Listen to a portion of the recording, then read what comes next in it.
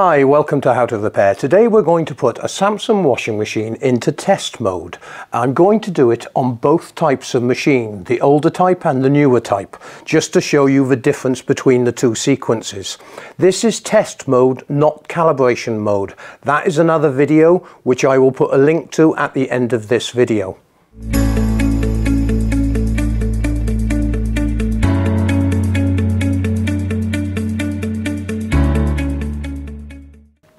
Okay, the first thing you need to be aware of, whenever entering test mode, the washing machine drum must be completely empty. So take any clothes out of the machine.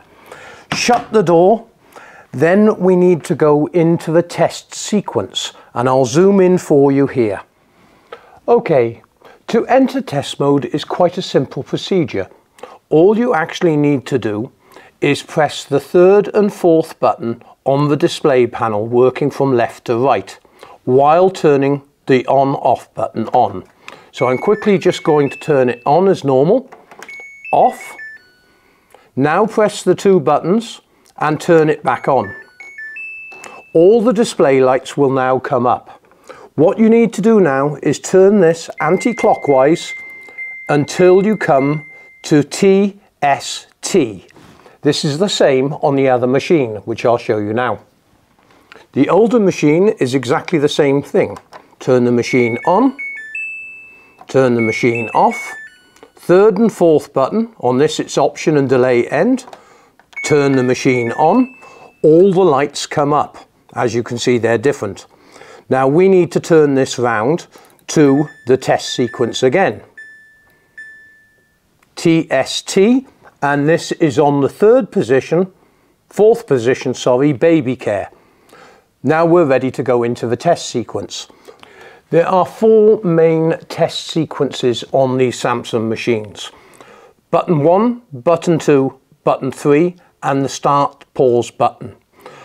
The temperature, or button 1, controls the fill cycle and tests all the water valve systems.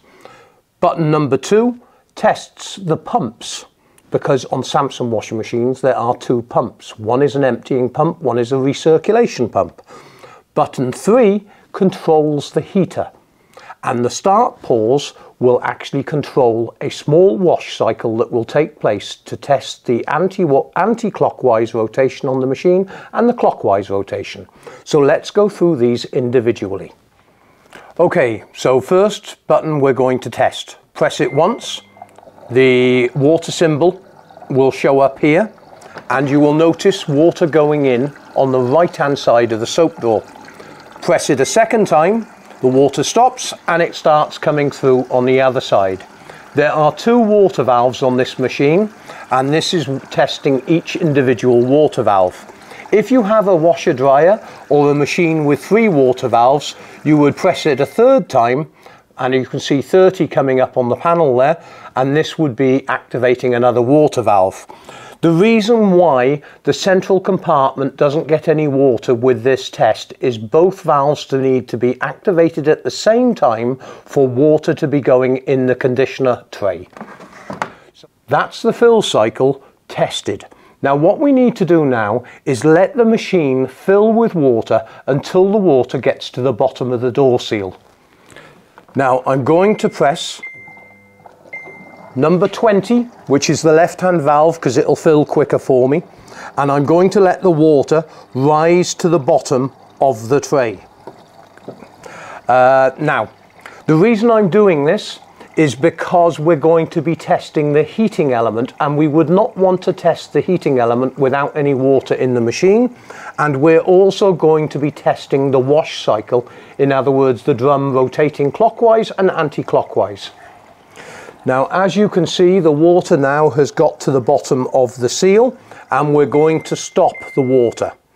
Now the next thing we're going to be testing is the heating circuit, and you want to listen for the relay clicking in and clicking out on the circuit board, and you will also see the activation on my multimeter on the wall here going up to 9 amp if the element is working correctly. Now we're going to be testing the heating element. This is the spin button, or button number 3. We'll test the rinse button, or button number 2, in a minute, but I want to test the heater first.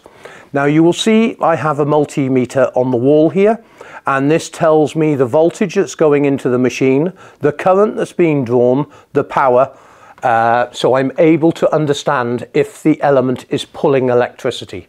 So I'm going to press the spin button. You will see a blue light come on and it will go out.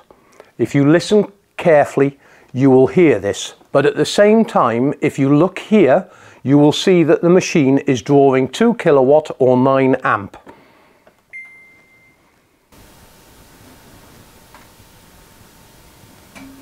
And you heard the relay click out. The relay is what is activated to send electricity to the element. Now, if you have a heating problem with your washing machine, I have another video on this at the website or in the YouTube list at the end, and that'll show you how to test the element and replace the element. But what you could do if you do have a heating problem, you could use a multimeter with crocodile clips on the terminals, and you could attach this to the 2 wires underneath the machine, and this would give you whether you're getting 240 volts at the heating element. And if you are getting 240 volts at the heating element, but the machine is still not heating the water, you may have an open circuit element, which you will see in the other video. The rinse button controls the pumps. There are 2 pumps on Samsung washing machines. One is called a circulation pump. The other pump is the emptying pump. Now, if I press this once, you will see 1 come up in the control panel and the machine will start to empty and you will hear the water emptying. When I press it a second time, the light here will come on, and this means that the circulation pump is activated and the water is circulating in the machine. You can hear the water emptying. Press it a second time, this light comes up. That is now the circulation pump that's activated. Press it a third time and they stop. Now what we're going to do now is test the distribution of the motor on a standard wash cycle. This means that the drum will rotate clockwise, anti-clockwise, and we will be able to test other components at the same time. Press the button once. The drum will rotate clockwise. Run for a few seconds, it will stop and turn anti-clockwise. The circulation pump is running because this light is on. If I press that once, the circulation pump has now stopped. Turn it back on, it starts to empty. So you have to press it twice to get the circulation pump back into play. If I press the spin button again now, you will see that the heater is activated for 5 seconds and that light will go out. Do it again for you. This is testing the heating element while the machine is washing. So we know all that is working perfectly. Now, there is another test to do with the motor. Now we can either do 2 things here.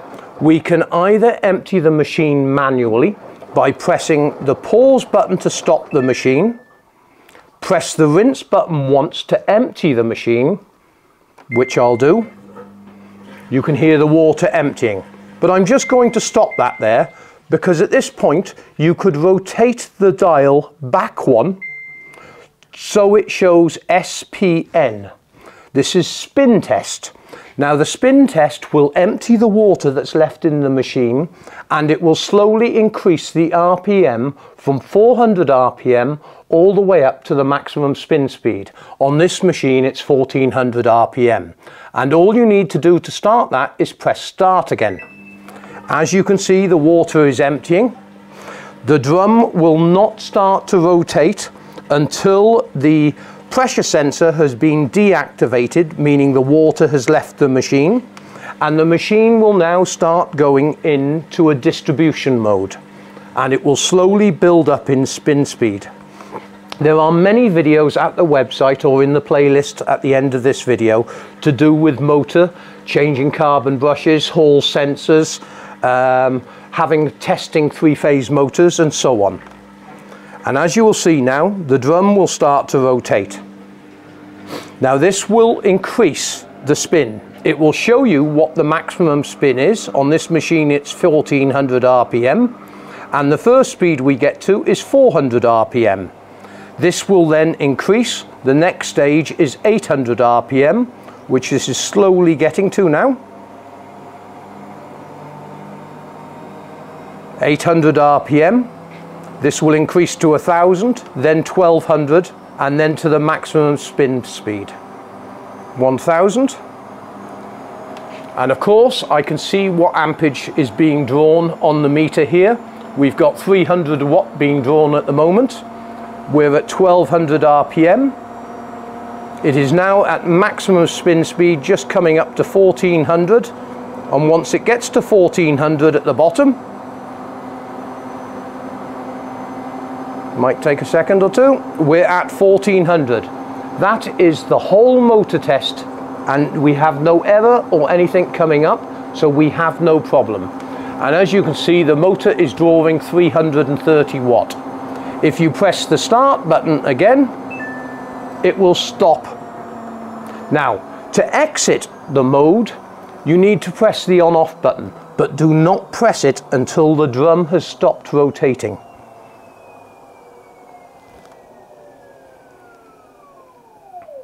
And there you go, the drum has stopped rotating. To exit test mode, press the on-off button, press it back on again, and you're ready to do a wash. At this point, if you have done any work on the machine, I would recommend calibrating the motor, and that's in the other video that you can see in the playlist at the end. Wait a couple of minutes and the door will open. I hope you found this video helpful. There's a playlist coming up now with all different error codes and how to change components on your Samsung washing machine, and also some service tips. It's always very good to do a service wash on your washing machine, and that is how to remove the grime and mold that builds up inside the machine, because machines are now washing on a low temperature cycle, and it's worth doing that every few months as well. I hope you found this video helpful. Remember, at the website, if you need any parts, you will be able to get them at the website, but you will need your full model number, which can normally be located on the door or on the back of Samsung washing machines. Thank you very much indeed for watching this video. I hope you found it helpful, and remember, if we really helped, you can always support the website by donating and clicking on the Buy Paula Beer page. Thanks very much indeed for watching.